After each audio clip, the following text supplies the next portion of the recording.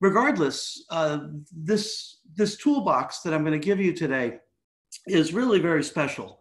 It's a way of evaluating technical innovation. So you're given a proposal, you're given a business plan, you're given a project idea from a bunch of engineers, and you want to figure out if this is a good investment or if this makes sense to you. The flip side is probably going to be just as important for you guys when you have a great idea and you're going off and you're seeking money for it.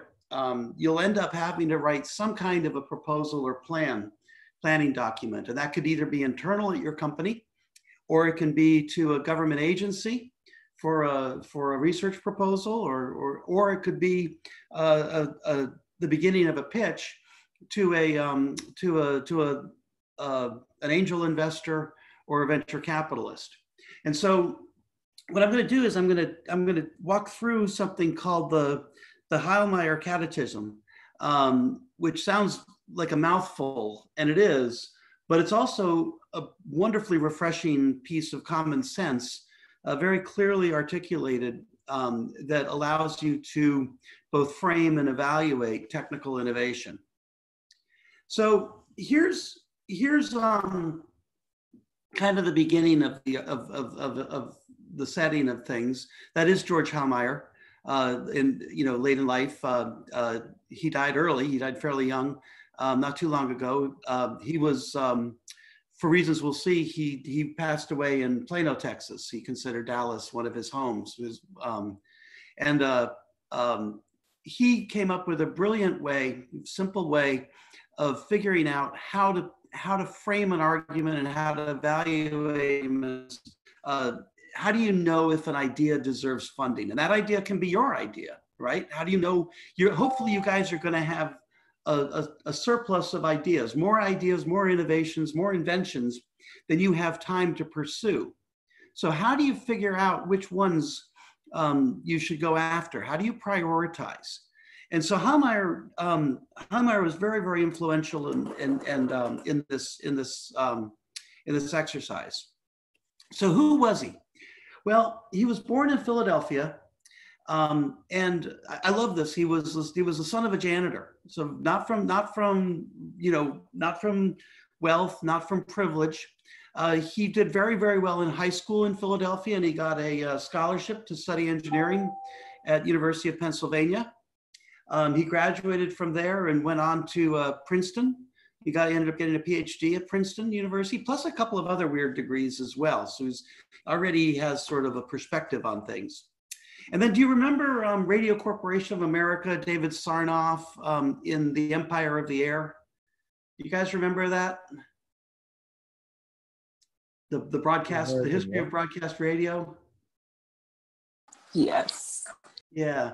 So Sarnoff Labs, or actually at the time it was called RCA Labs, Radio Corporation of America Labs, was a pretty big industrial laboratory.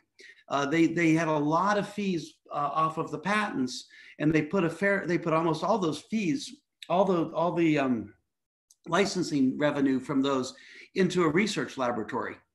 And one of the things that he did in the mid 60s, the 1960s, was he was the inventor of something called the liquid crystal display.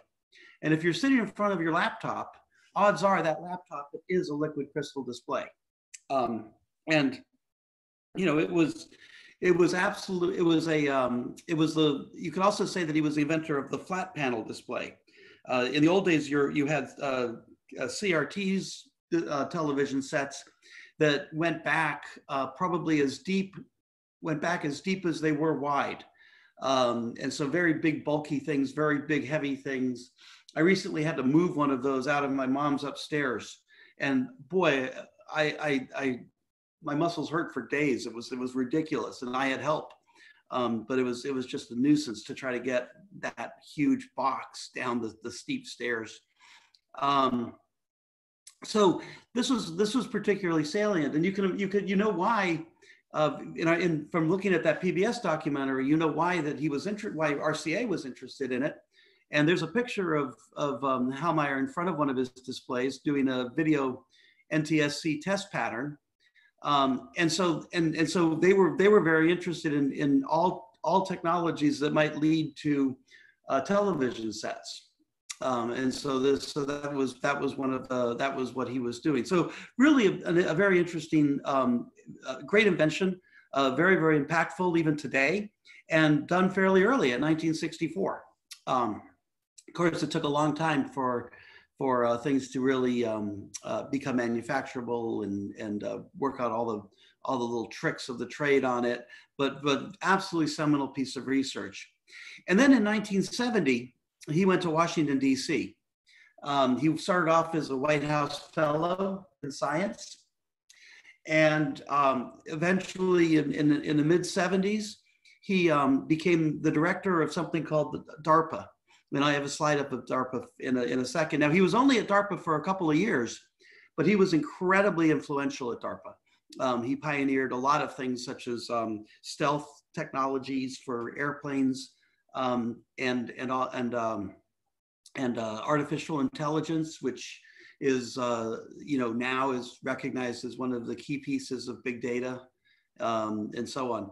Then he came down, and this is where he began his love of Texas. He was the vice president and then later the chief technical officer of Texas Instruments, and that's where many of us got to know him late in his career at Texas Instruments.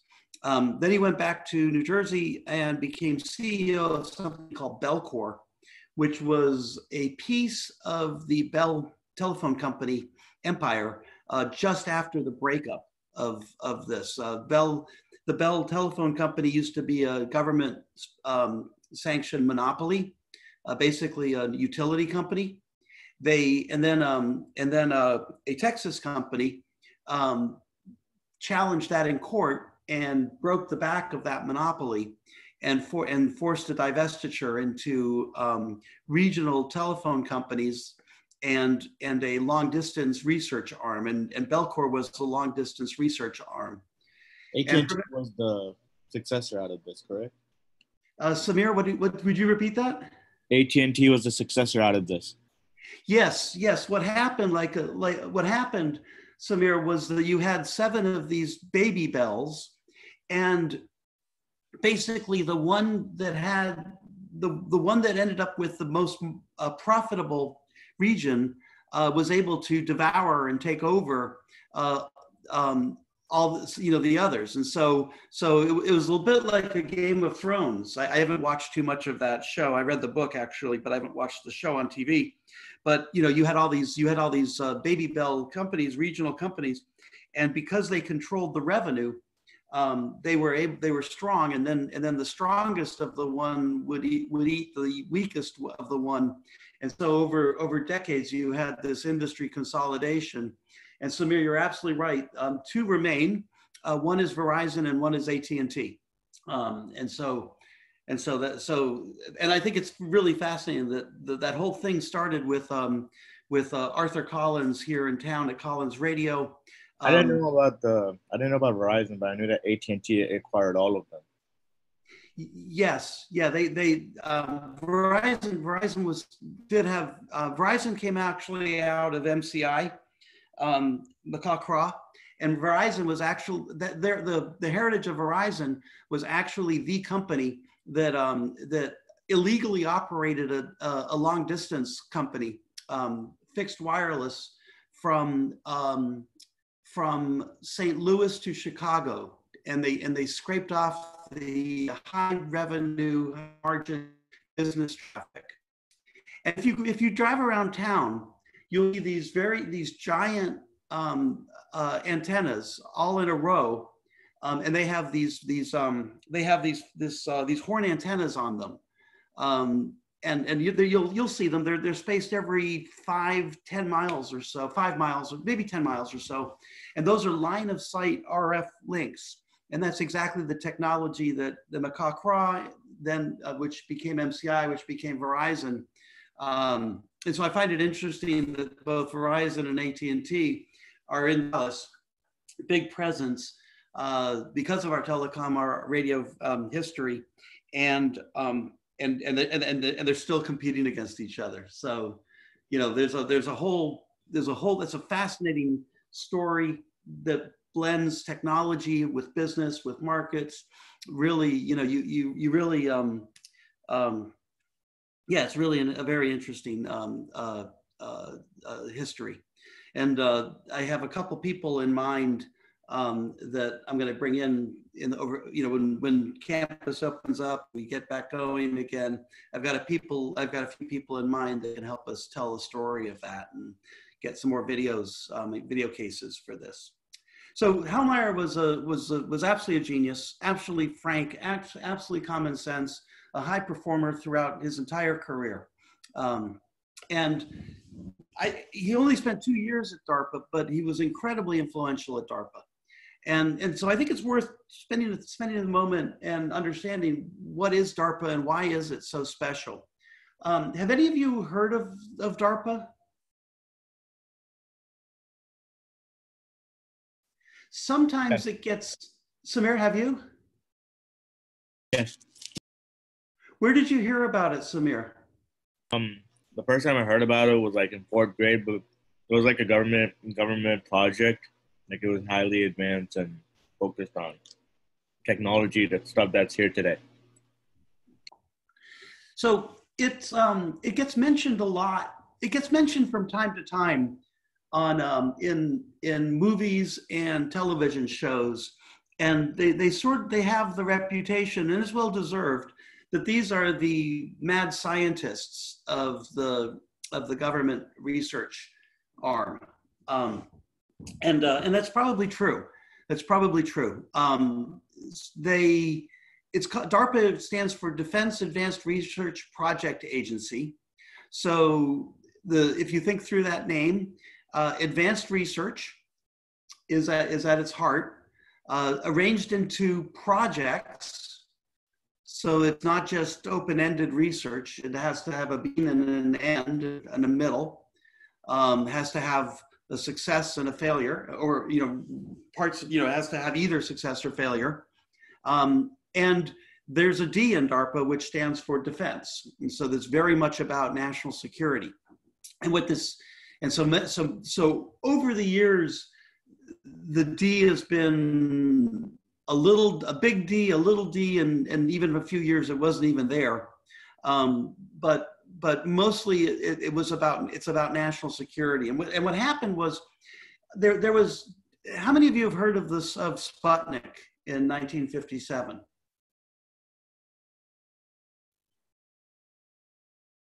So it was a big deal.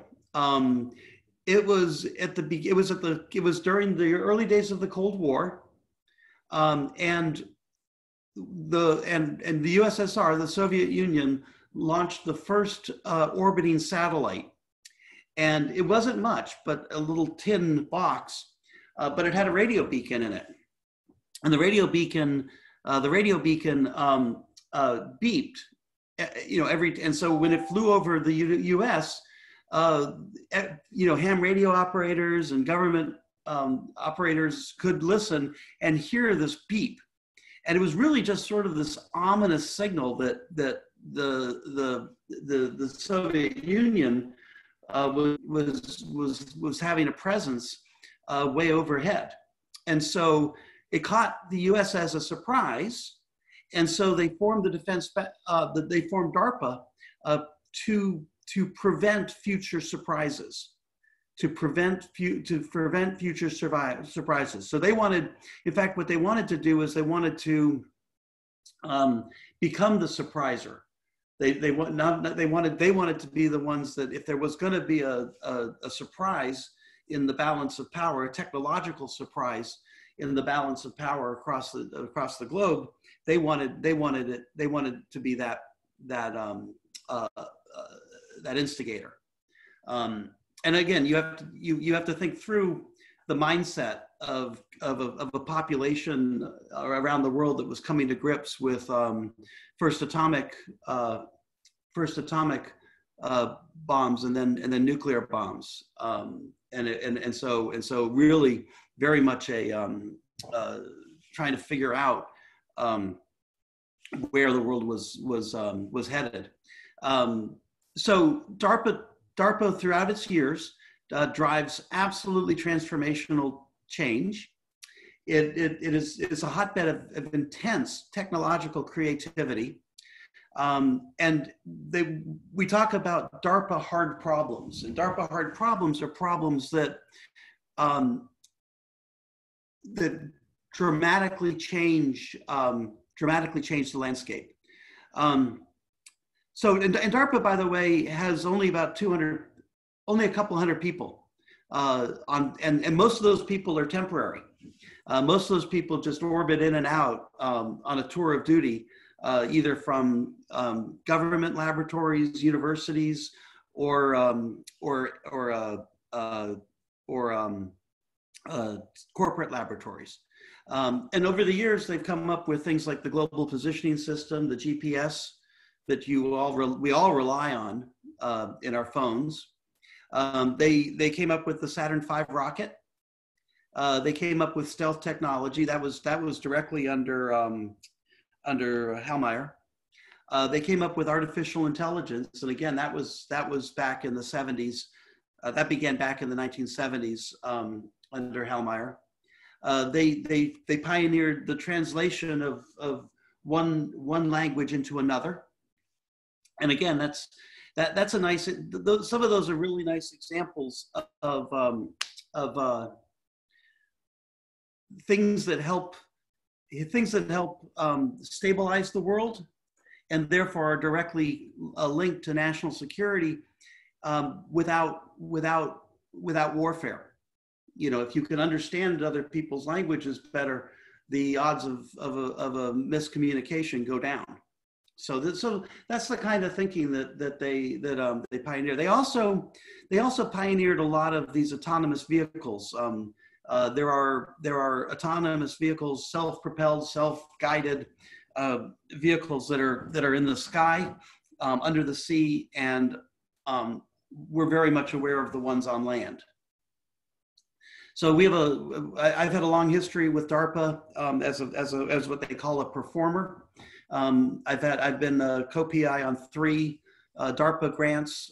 These are huge for university research. These are fairly large. The one that we're working on now at SMU is to build a camera that can see around a corner. And that's an example of a DARPA hard problem. How can you build a camera that can see around a corner? How can you read the light that is reflected and scrambled on a piece of drywall? But that's why it's DARPA hard. It's arranged. The project is shaped and framed into something where only good things are going to come out. So there's a lot of lessons on technology innovation and commercialization that you can get out of DARPA. So what we're going to talk about is what's called the Heilmeier Catechism.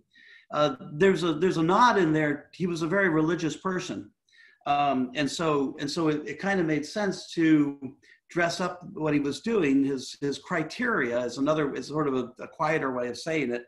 But most people think about this as a catechism, which is a doctrine, and so there are a list of questions that comprise the Heilmeier criteria. And so what you're trying to do when you're evaluating a technology, your own or others, when you're trying to sell your own technology or evaluate it, what you want to do is go through these questions and one by one, and see where you are at the end of that. The first one is, what are you trying to do? Articulate your objectives using absolutely no jargon. So if you think about autonomous vehicles, that's a little jargony, right? Those are words that you have to stumble over. If you think about stealth technology or artificial intelligence, those are a little bit clearer. You know, those phrasings are a little bit clearer. So right off the bat, you've got a government bureaucracy, and part of that operation was saying, don't use any jargon. Be really, really clear. Don't, no obfuscation.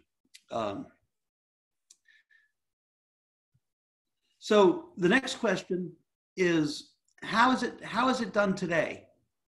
And what are the limits of the current practice? In other words, why can't we just go on doing what we're doing the way we've always been doing it? Language translation, for example. Before it was on Google, before it was part of a computational or signal processing perspective, we had dictionaries.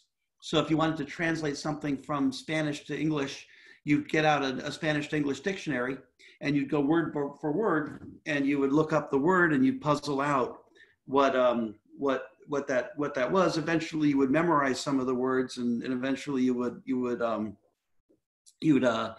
a little faster at it. But that's an example of before and after. How is it done today, and what are the limits of current practice? What's new in your approach, and why do you think it'd be successful? So usually with DARPA, usually with these things, even VCs, even new technology startups that are small, you're trying to do improvement. So why other bright people are out there? Why weren't they successful? So why you and not these other really smart people that are out there? So you might have something new that other people haven't thought of, and then you should explain what's new and why that's going to breed to success where other people have failed. Who cares? If you're successful, what difference will it make? So that's sort of a market relevance. There's plenty of research out there that is absolutely gorgeous, absolutely beautiful, but maybe it's just esoteric. So DARPA wants to fund relevant stuff. VCs want to fund marketable stuff. Engineers generally like to make a difference, to be impactful, and so articulating exactly what who would care about this and why you'll make a difference in the world. What are the risks and what are the payoffs?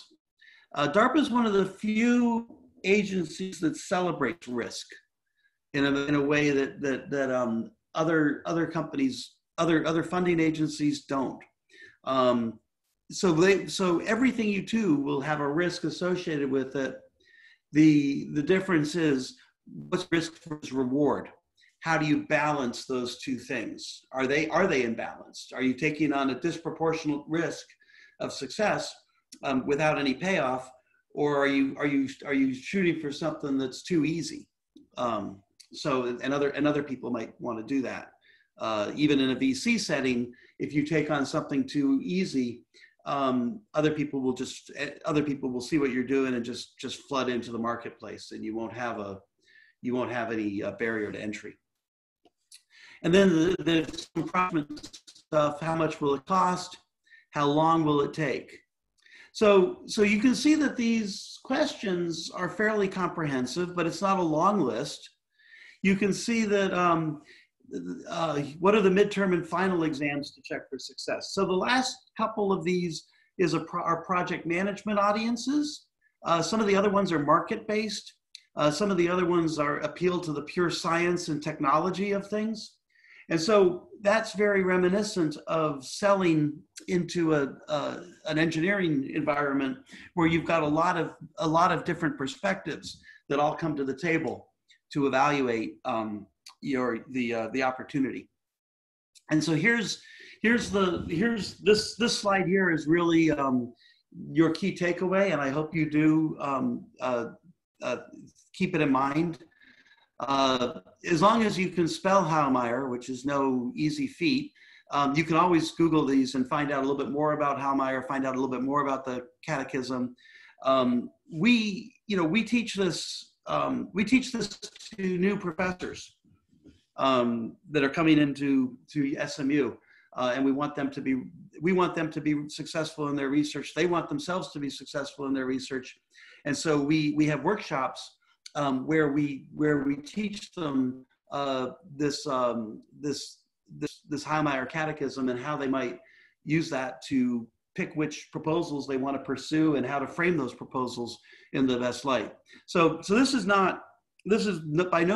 simple, straightforward, and I think understandable, but it's also not, it's also fairly sophisticated. This is something that I think you guys can appreciate, and even faculty members, early career faculty members, find this absolutely useful. So what I want to do is I want to turn this a little bit more into interaction. And what I've done is I've come up with an example, and I tried to pick an example. This did actually come out of DARPA. This is part of that autonomous vehicles, which is less jargon. Autonomous vehicles or self-driving cars.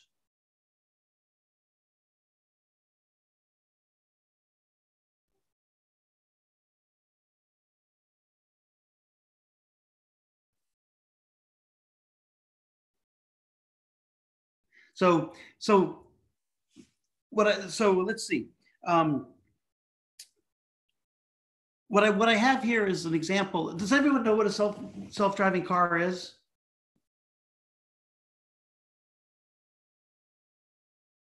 Have people heard of that problem? Lauren? Yes. Can you give us some examples of where you've heard that?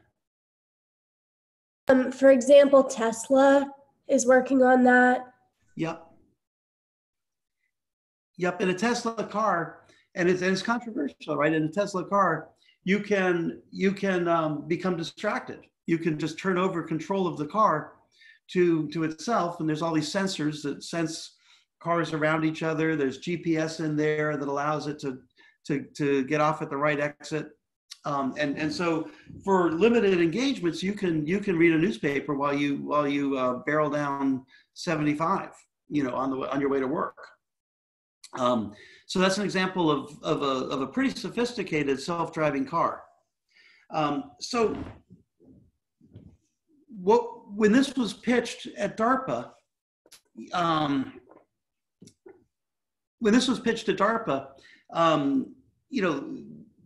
just framing this as self-driving trucks and self-driving cars was already pretty low jargon. But I'm gonna answer this question in a slightly different way, because I happen to know the problem that they were facing at the time that this came out. And what they were doing is they were in Iraq, and they had to move supplies around that war zone. And what was going on, and this was highlighted in the press, a huge threat to soldiers were these improvised explosive device, these landmines that were hacked together by the opposing forces. And so what they would do is they'd have these IEDs, and they would go off, and they'd kill and cripple the crew inside of the truck. And if you had to move people around, that was one thing, but most of the time that you were out there, you were actually moving supplies around. So if you could get the soldiers out of the truck, then if the truck blows up by an IED, you can those people won't be killed. Now, this is a beautiful example of nonlinear thinking. If the 90% of the researchers that were thinking through this problem were answering questions like, how do I detect the IEDs? A lot more were saying, well, what can we put more metal onto the undercarriage of our trucks, so that the troops will have more protection when the IED strikes. So those are straightforward answers to those questions, and then it takes some nonlinear thinking to say, well, wait a minute, what do we care about? Do we care about people, or do we care about the trucks? And maybe we don't have to worry about, if we care more about the people than the trucks, then let's just get these trucks to drive themselves. So that's an answer that I offer here. You can see that answer actually could also go under the who cares, the who cares question. So that's sort of, and I'm not going to argue one is better than the other, but I chose to put it under the first one, just for this go round. All right. So the next question is, how's it done today, and what are the limits of current practice? And I'm not going to answer this yet until I hear 2 or 3 ideas from you guys. So go back in time when there was when we didn't have Teslas. We had to drive ourselves around. School buses and carpools for many of you when you were young.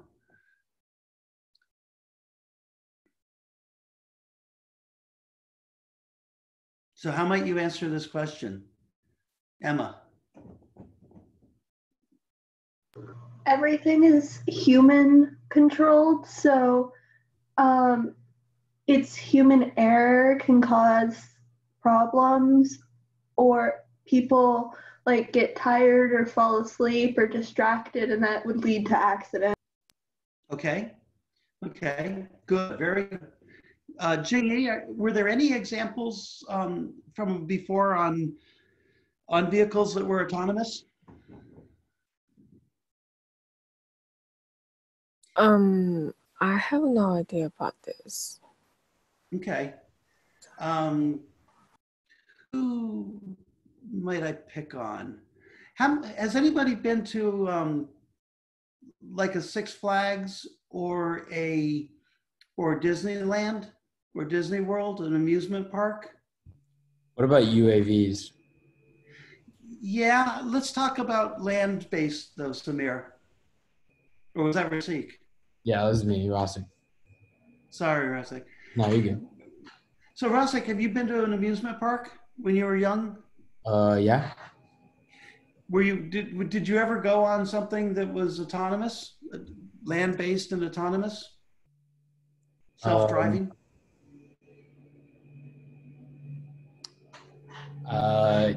Yeah, I guess, yeah. Well, give me an example.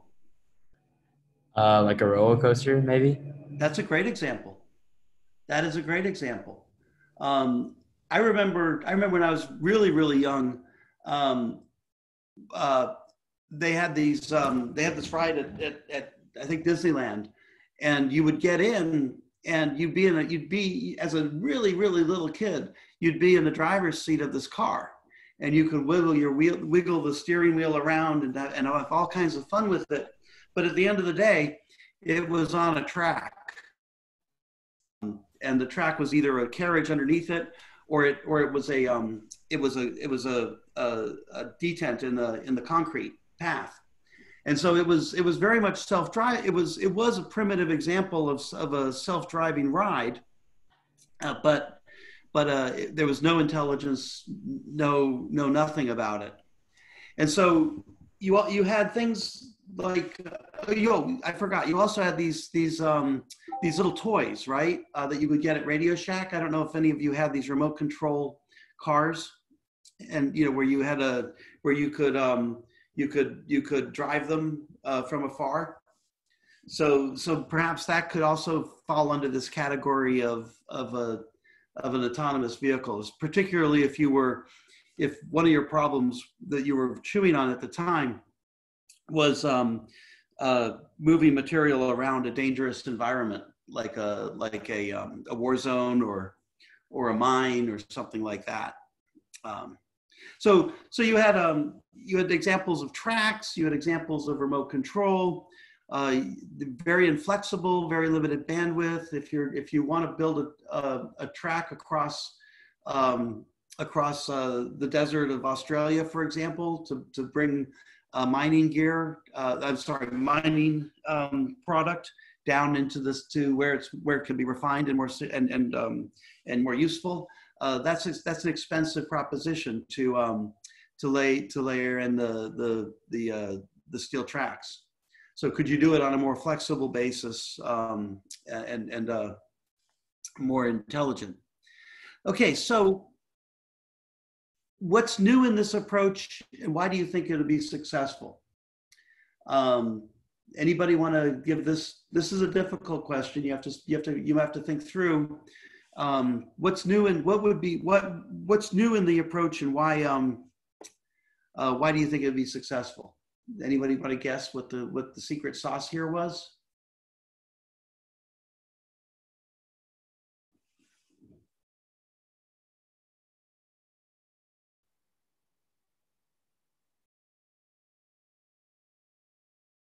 Is Zach in, or is Matthew here?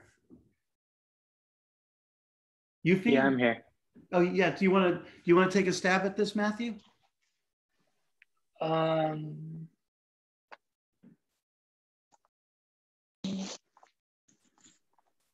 don't really have a good idea on this. Yeah, these are hard questions, right? Yeah. I'll tell you from my own experience, Matthew. When I have one of my brilliant ideas that's maybe not as brilliant as I think it is at first blush, I usually can get through. All but one or two of these, and that's when I know that I really the one I can't answer is the one that's the big warning sign. That means that I haven't thought through the problem enough, right? So I think even if you went back to the 1950s and 60s, you probably had science fiction stories, futuristic stories, movies where you had these self-driving cars. In fact, I've even seen pictures of artists' concepts of this. So what was really germane about why now, even more than GPS, because that had been around a while, was this artificial intelligence. Investments in artificial intelligence that began in the 1970s, by the early 2000s, had matured enough so that if you could apply artificial intelligence to this problem, you could have a much more robust system. So again, this has to do with the general nature of the tension that you have across computing power, memory, and bandwidth. So you needed enough computing power, enough algorithms to pull all this stuff together for this to make a Tesla be able to drive down a freeway all by itself, which is darned impressive. Who cares if you're successful? What difference will it make? I think Emma said some nice, Lauren said things. Safer war zones, safer roadways. That was the point of the Tesla. Less human interactions on all those. More economical movement of freight. So there's a fleet of trucks in Australia that take the mining product, and they go hundreds of kilometers down these roads through terrain that's just uninhabited. And instead of having a driver on those, most of those are autonomous. They navigate themselves down the roads. They drive down the roads.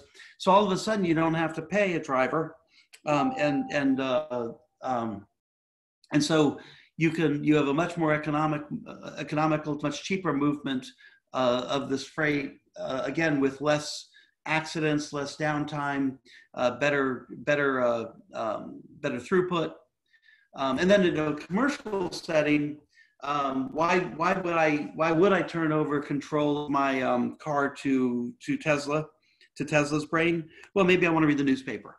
Maybe I want to work on my PowerPoint for the presentation that I'm going to do as soon as I get into work. So it frees up time for commuters. What are the risks and payoffs? Rasik, do you want to talk a little bit about this?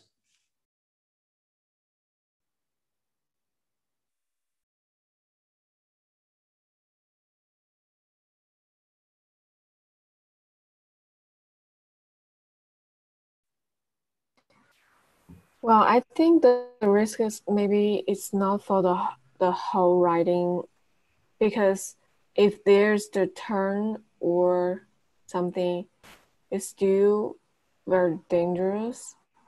Mm-hmm.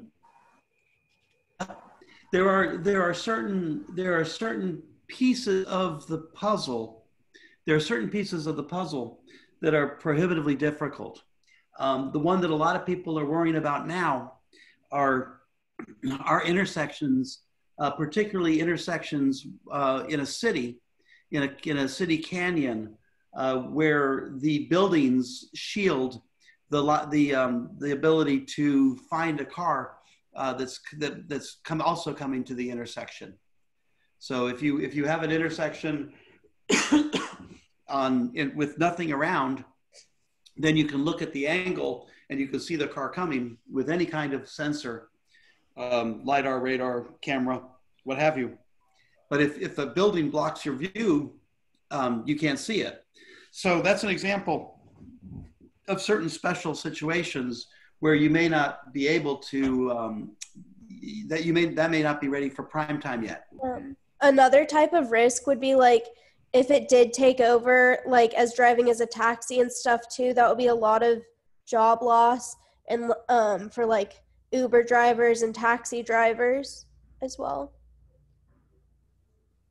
Yeah, that's not a technical risk, but it certainly is an impact. And people will argue two things, right? People will argue, well, that's a good thing, to free up people from their labor. That was actually a dream of society, a long time ago. So you didn't have to do backbreaking work in the fields. You have more leisure time. That leisure time can make you a better citizen, a better voter, a more fulfilling life, and so on. So there's two sides of that, but I do agree with what you're saying.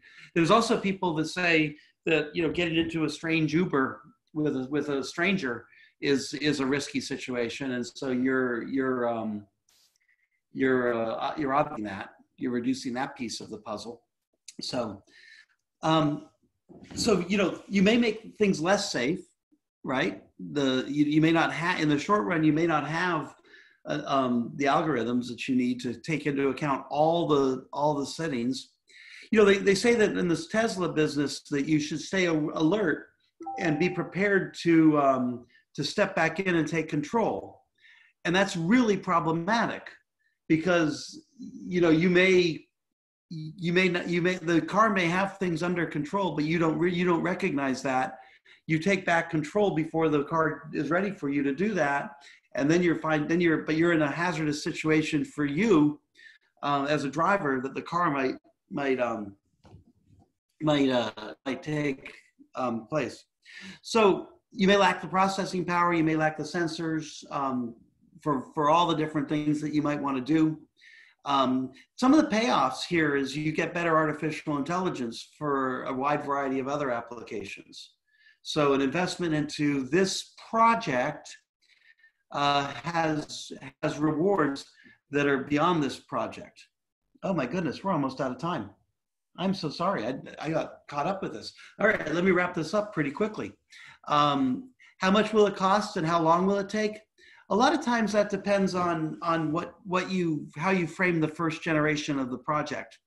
But generally speaking, you can get a handle on this by looking at, say, how many lines of code that you might have to do. That takes, takes a certain amount of time, certain amount of people to do that. What do you have to fabricate and test? And how many iterations are you going to need to get to a Tesla world? What are the midterm and final exams to check for success? Well, DARPA framed this really interestingly. They had an obstacle course and they made it a contest. So what they did was they put out a